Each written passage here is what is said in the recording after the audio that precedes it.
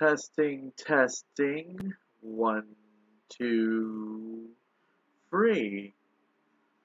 Alright, welcome back to Mr. Red Dragon 543. And if you remember, we made a tier list back a while ago during 1.3. I believe that is when we made our first list.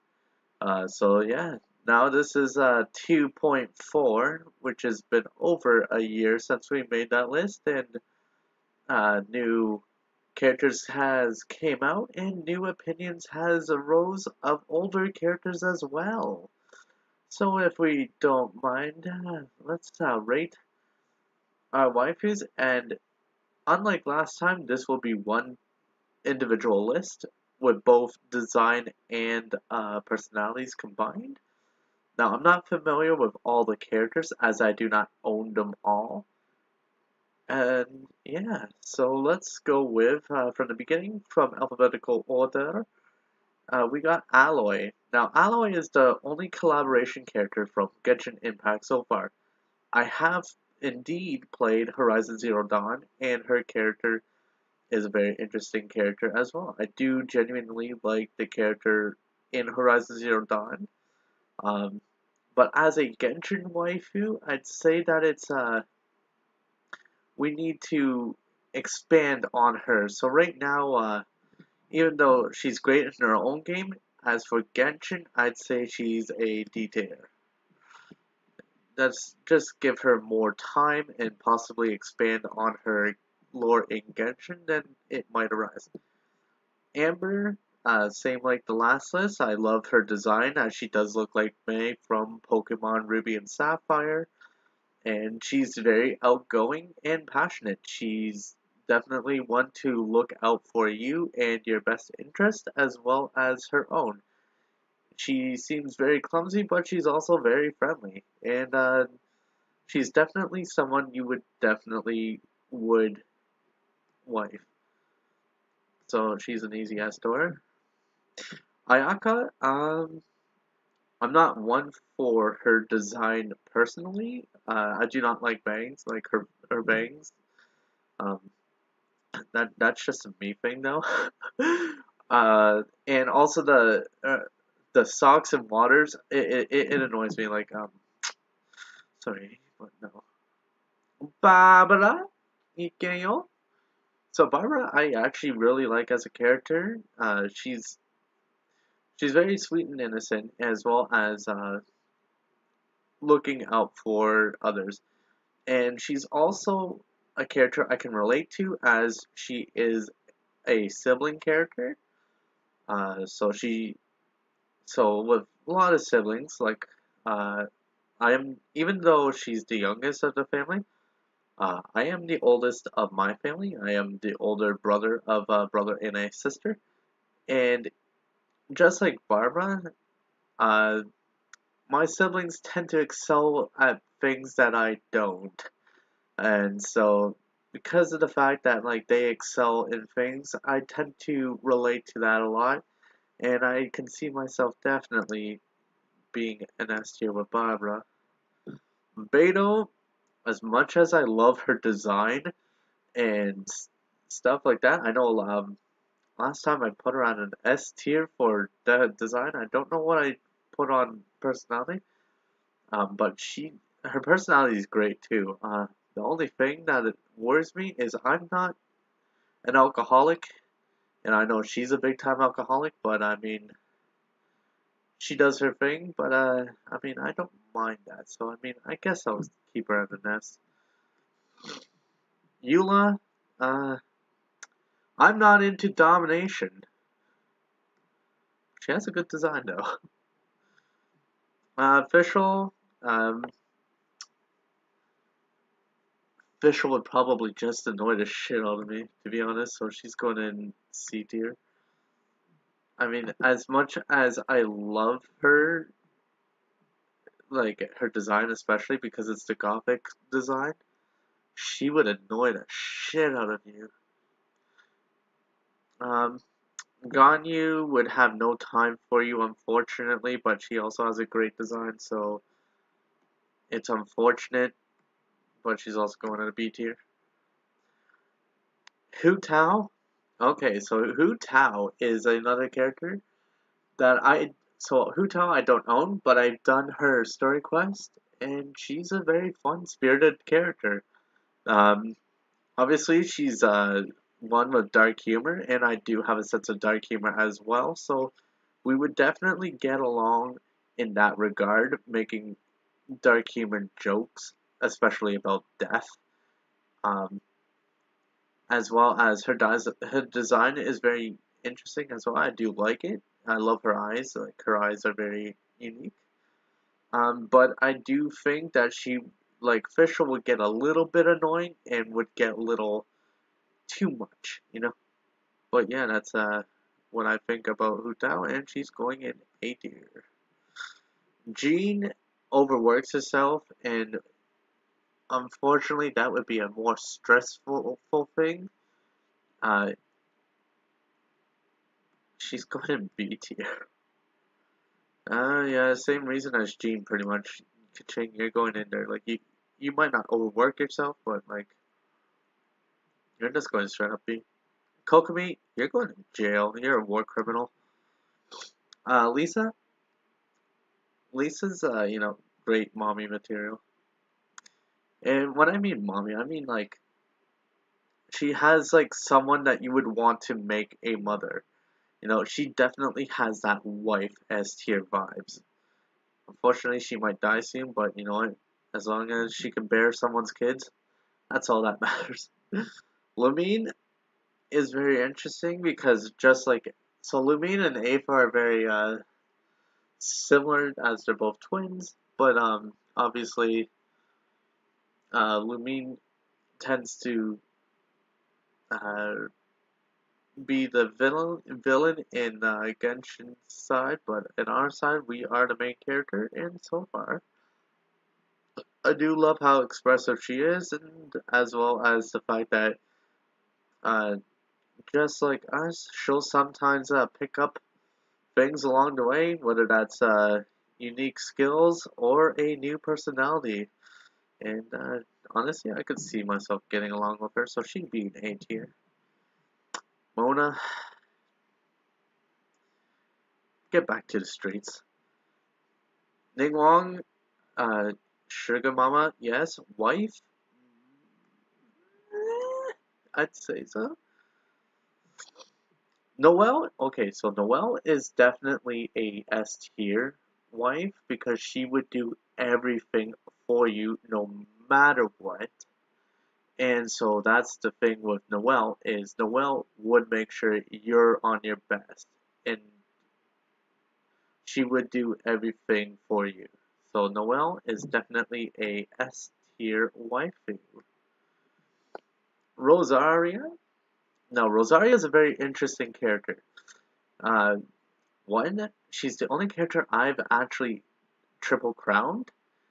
Two, despite her working at a church, she doesn't seem much interested in the church at all. But like, uh, I know that she's got a very rough exterior, but she's definitely got a very soft inside. So she's definitely someone I can see relaxing. Even though I'm with Beto, I'm not one to drink myself. I could probably vibe with her and definitely could see myself with her.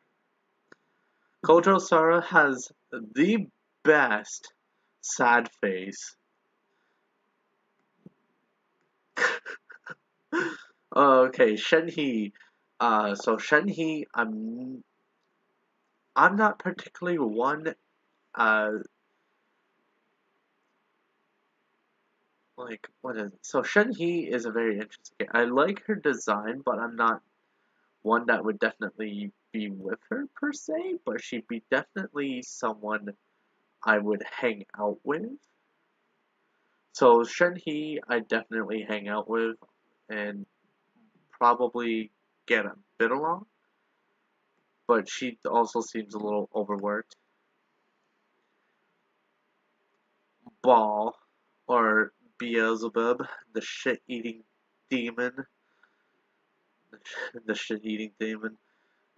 So Ball, I do not own, and from what I've seen of her and what I know of her, she's very, very secluded and extroverted, or no, introverted, introverted. So she's kind of like the opposite of Fischl, but she's also very, unfortunately, bad in that same regard, where she would probably just tune you out most of the time. But when she does hang with you and actually genuinely wants to hang out with you, she would be definitely an S tier. But because of her introvertedness, I think that I'm gonna put her at B. Venti, the femboy bard. Listen, I am femsexual. If you don't know what femsexual is, it's usually a term to describe the attraction to femininity, and that is what I am. I enjoy women, trans, and femboys of all feminine stature and appearance. And that's what I like. And Venti has a similar personality to kind of Hu Tao and whatnot, for him being free, but like, and also being a little trickster too. But also I can see Venti getting along very well. Would I make him the S tier? No, I'd say probably A tier. Xiangling. Xiangling can go of two ways here. You can have probably the best night of your life with going eating her foods, or you're going to have food poisoning. Not to say that she doesn't know how to cook, it's just that the ingredients can be very unfortunate. So I'm going to put her at B tier. Jin Yan. Alright, so Jin Yan is a rock and roll character, and I really like rock and roll, heavy metal, and stuff like that. So I love that kind of shit. Uh, Despite her not being the best character in Genshin to most players, she's definitely a character that I enjoy personality wise.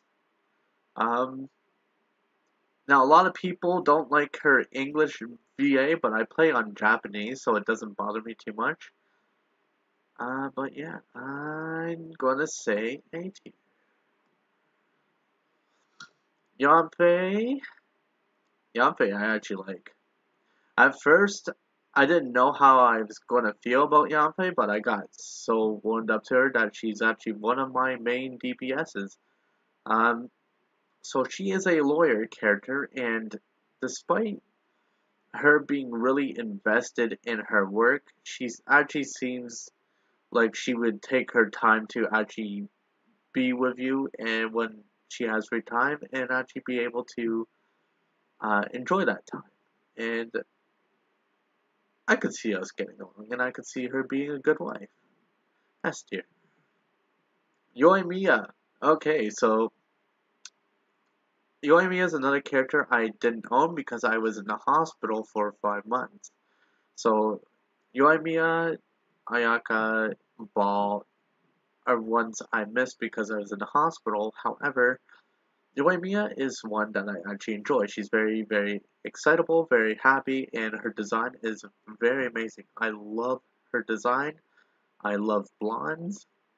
Uh, Probably stems from the fact that I also grew up uh, playing a lot of blonde games, I guess you could say. Like, one of my favorite characters of all time is Zelda from Smash. Well, Zelda from Zelda, but I mean, like, her design, like, my favorite design of Zelda is, like, the Smash one.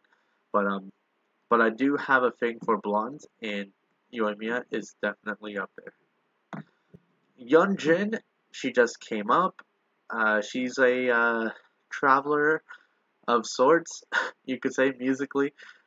She likes to bring cultures together, and now I do not know her personality wise. I haven't had any time with her, nor do I know that much about her, but she seems like a genuinely interesting character that I would still want to know, but B tier.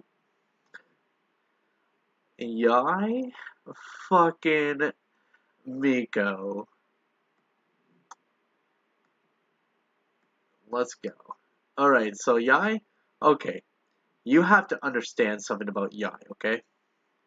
I love this woman because one, Yai has a fucking amazing design. Yai also has a great personality. Not only is she very confident in herself, but she's confident in us. And I like that. I like a woman that is not just confident in herself, but is confident with the people that she's around. I also do enjoy that she has,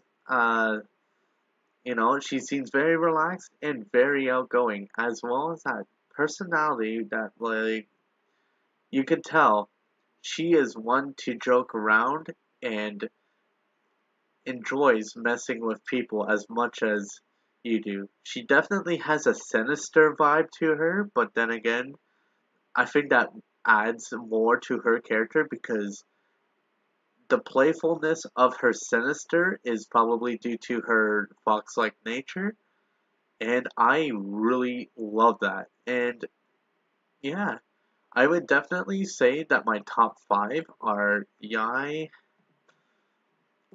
Lisa, Rosaria, Amber, Barbara, Faye, Cujo. Come on.